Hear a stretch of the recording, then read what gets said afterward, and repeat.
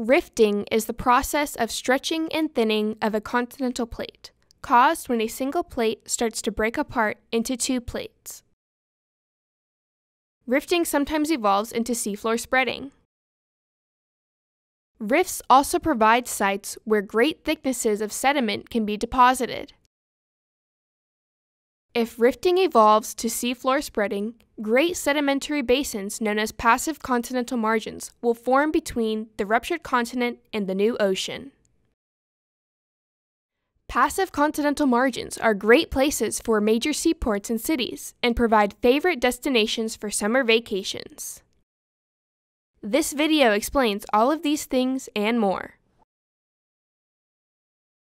Rifting affects the continental lithosphere. Continental lithosphere consists of the continental crust and the uppermost mantle, which together forms the strong outer shell of the Earth, extending to about 100 to 200 kilometers deep. There is both oceanic and continental lithosphere, and these are the plates of plate tectonics. We say that the lithosphere is rigid because when a strong force pushes or pulls on it, the lithosphere will break. The lithosphere rides on hot, weak asthenosphere, and this makes plate tectonics possible. We say that the asthenosphere behaves plastically because when a force is applied, the asthenosphere will flow or convect, similar to boiling water or the rising blobs in a lava lamp, but much more slowly. The process of starting to pull the lithosphere apart is called rifting. As rifting progresses, the lithosphere thins more and more, allowing the underlying asthenosphere to rise and melt to form magmas that rise to the surface and erupt as lava flows.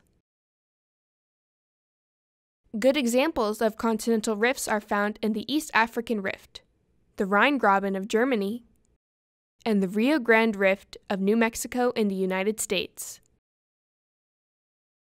Over time, the lithosphere may thin completely, allowing the asthenosphere to reach the surface. When this happens, seafloor spreading begins, and the single plate becomes two smaller plates. This is what happened when the Red Sea formed, separating the African and Arabian plates. Volcanic eruptions are common during the early stages of rifting. As lithospheric extension progresses, the rifted region sinks or subsides. Sediments are also deposited in the subsiding region, so interbedded terrestrial sediments and lava flows are common in early rift deposits. The more the lithosphere is stretched, the more it subsides. Eventually, the surface of the rift lies below sea level, allowing the sea to invade to form a young ocean like the Red Sea.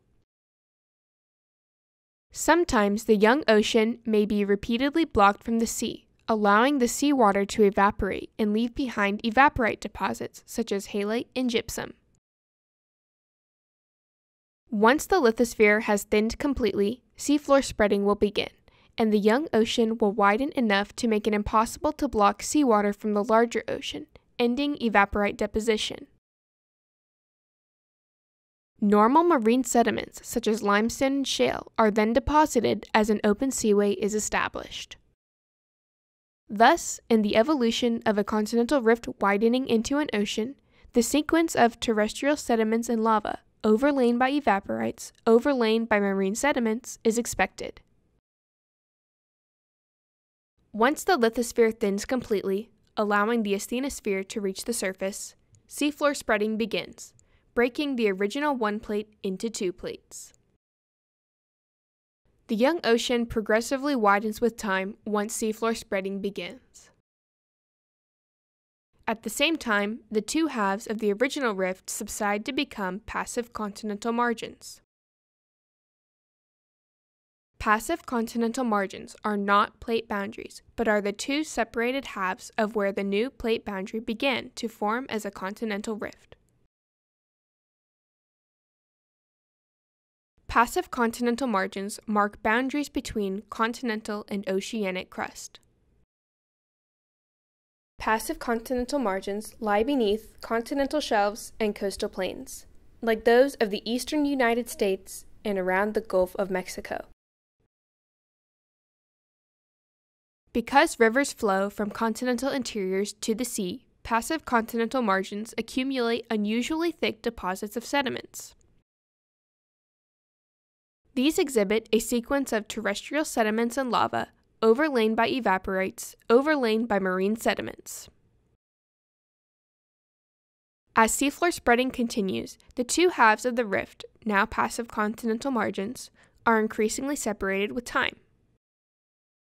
An example of this is seen in the passive margins of the eastern United States and northwest Africa, which once were part of a single plate but were separated beginning in Jurassic time.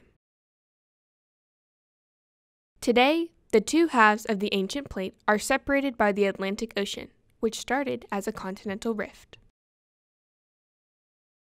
Passive continental margins are natural places for seaports, many of which have grown into bustling seaports, like New York City, Houston, London, Bombay, Calcutta, Singapore, Hong Kong, Shanghai.